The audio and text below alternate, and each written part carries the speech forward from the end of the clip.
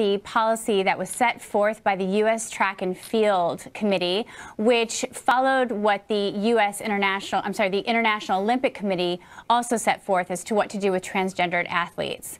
So they have, if you identify, let's say you're born a man, but you identify as a woman and you qualify as a woman, then you're able to compete as a woman. Ask for you to present a government ID.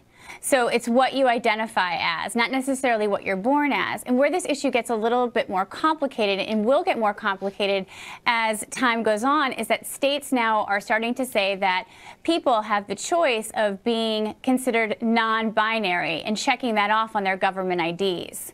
So if you have 1.4 million people now in this country identifying as transgendered, and transgender is an umbrella term for many things that fall under it, and then you start issuing, states start issuing government IDs where people can choose non-binary. I get it. So there are no rules.